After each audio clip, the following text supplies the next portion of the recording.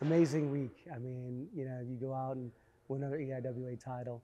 But this team sent in 7 guys to the tournament. It's very special.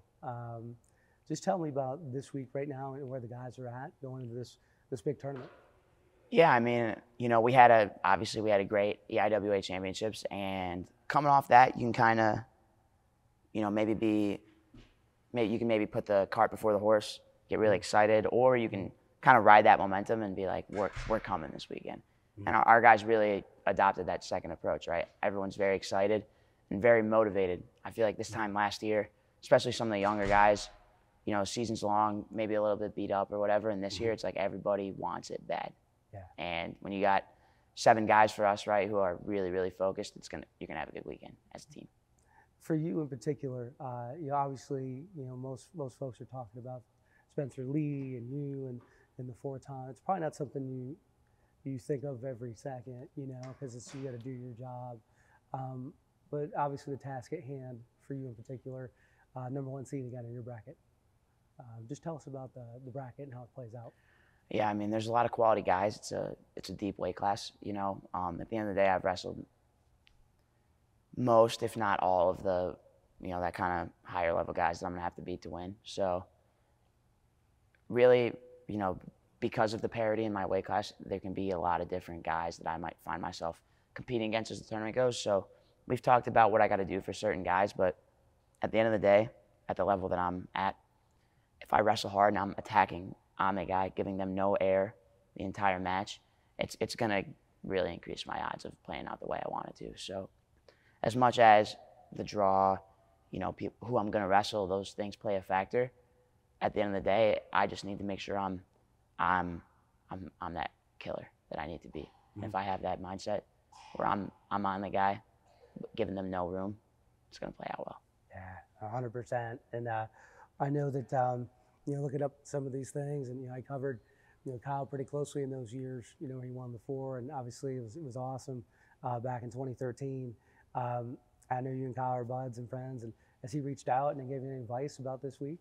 He's he's been definitely a mentor to me, kind of my whole college career. Obviously, he's not in Ithaca right now, but we're still in touch, and he's helped me a lot throughout my career. Even, not even if you take out the wrestling out of it, just kind of pointing me in the right direction, showing me the kind of things that, if I want to be one of the best guys in the world, what that entails, what kind of life commitment that takes. So, obviously he's helped me with my wrestling and as a training partner, but more than anything, I think he's kind of exposed me to the level of commitment that I needed to operate at, right? Because you look at, a guy who's succeeding in college and they make a jump to the senior level, but you don't see what gets them there, right? And, him exposing me to that, I think was really valuable. Yeah, and certainly no better mentor out there, than a Kyle Dake. And this week, no telling what this team can do, but I think, Chris and those guys and Vince were touching on it, and Jake as well, that everybody's dialed in. And that's a rare thing, especially in this sport sometimes where, it can be highly individualized. But for you, what do you see things happening for this team this week? Seeds, draws, all those things, maybe not everyone's projected to do what we know they can do, but I'm extremely confident in our guys. If you told me tomorrow someone pulled out a crystal ball and said we were going to have 7 All-Americans, I would say yeah. You know what I mean? So I really believe in that, and I think we can have, multiple guys winning. And obviously we got to do it. It's on us, right? But we can do it. We have the guys. Our guys have the tools for it, and the way that everyone's wrestling, the way that everybody is training, the way where their mind's at.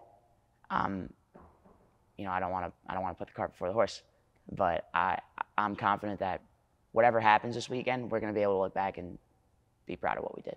Yeah, we're excited, man. Best week of the year. My DVR is full of all the rounds. My wife's like, get that off of there. I was like, no, it stays.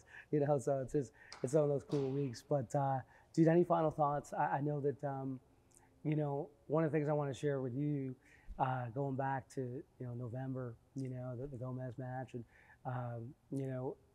I've never been in a situation calling a match where the whole building was sort of shocked and stunned, and because we've never seen that before, of a setback, but obviously, you look at November, first match of the year, a lot of elements in play there, freestyle and the folk style, making those changes. Austin is certainly in a rougher spot now. Got a low seed in that bracket. But, you know, you may not end up facing it all, you know, in this tournament. So what did that teach you from November to now? You obviously want to peak at the right time. I mean, I think you are. Yeah, you know, I think I was coming off a really good performance at the World Championships, and I had kind of had this bitter taste in my mouth from that match with the Iranian guy, and it was like everything was about redeeming that. And it was this huge monkey on my back, and I feel like I just wasn't in the right spot. You know what I mean? I was so worried about that and getting ready for these, you know, guys at the World Championships, and then it was like, well, who cares about the Wisconsin duel? Keep focusing on these guys, and that'll take care of the rest. But you know, it's just you can't take things for granted, and you know, and not just in wrestling, in general, life hits you when you're not ready for it. So, like a good story, my dad keeps this ticket in his office. A friend of ours was like in a really big wrestling match, winning, and got scored on literally at the buzzer to lose. Wow. And my dad like keeps the ticket, and it was like so upsetting. It was like one of the first kids my dad really coached, other than me and my brothers. So upsetting. And he keeps it, and I'm like, well, why do you got the ticket? And he's like, when things are going wrong, you're ready for them to go wrong. When things are going good is when you're not ready for it. So you got to always be ready for it. And I just learned sometimes you need those kicks in the head to remember, but you got to always be ready for it, even when things are going great. Yeah, dude, 100%. And, you know, I wrestled for a lot of years, and one thing that always stuck with me is like the will to win means nothing without the will to prepare, you know, and that always stuck with me. And obviously not on, you know, this stage, but, you know, you apply that to life, you know, where, you know, you're not going to have a great day all the time at work or school, and but the champion always rises. And I think you've done that and been a really great example. And the one thing that I remember, and I don't think, you know, many people know this story, but I'm sitting over there with the headset on, and, you know, the loss happened, and you would come over, you're helping your guys, you're helping the team, and everybody loved that. And that's a true man, you know, and I give you major props and kudos for always, you know, doing the right thing.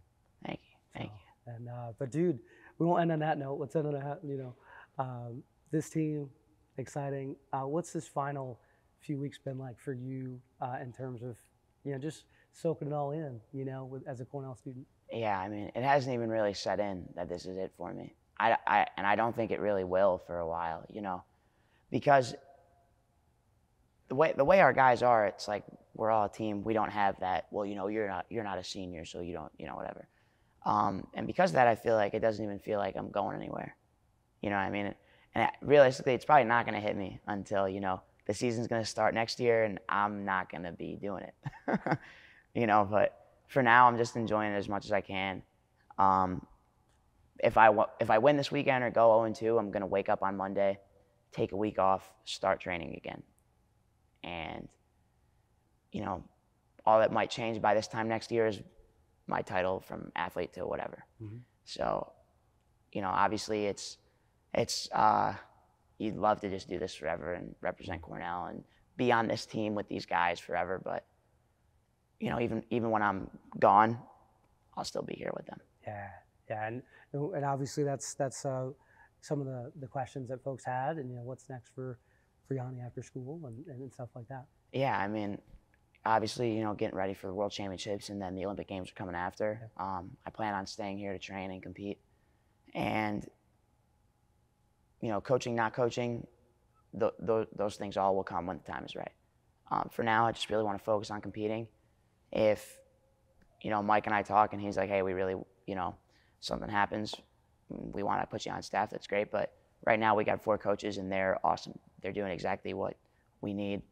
So, you know, when it's my time to coach, that time will come. But for now, just keep focusing on competing and helping these guys as much as I can from maybe what Kyle did for me, for these guys. It's awesome. Yianni, thank you so much for talking with us, and best of luck this week. Thank you.